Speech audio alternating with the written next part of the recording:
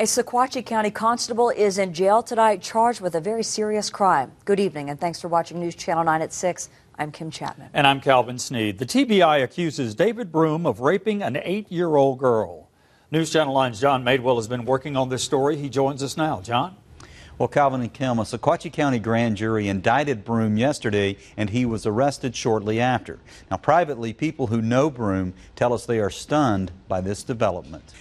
61-year-old David Broome faces a serious charge. The TBI accuses him of raping an 8-year-old girl at his Signal Mountain home in Sequatchie County. He lives in an upscale home behind this gate. We knocked on the door for comment, but no one answered. Now, the TBI claims the sexual contact happened between December of last year and this January. Broome remains in the Sequatchie County Jail without bond. But the Sequatchie Sheriff's Department had nothing to do with this case. It was all TBI. We spoke with Sheriff Ronnie Hitchcock about the role of a constable.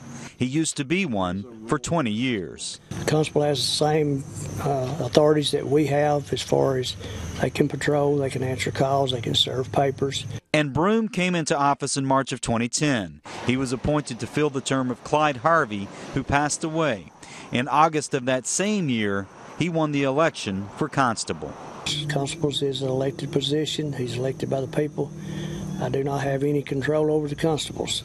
They're just an elected official. And the Sequatchie County Commission has limited control over the position in general. It fields citizen complaints.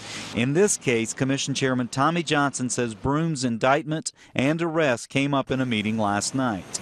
Johnson says the commission must wait while the court proceedings progress. On a personal note, Johnson says, "I'm very regretful and very sorry for what has happened. The greatest thing I can do is pray for him, the Broome family, and the victim's family."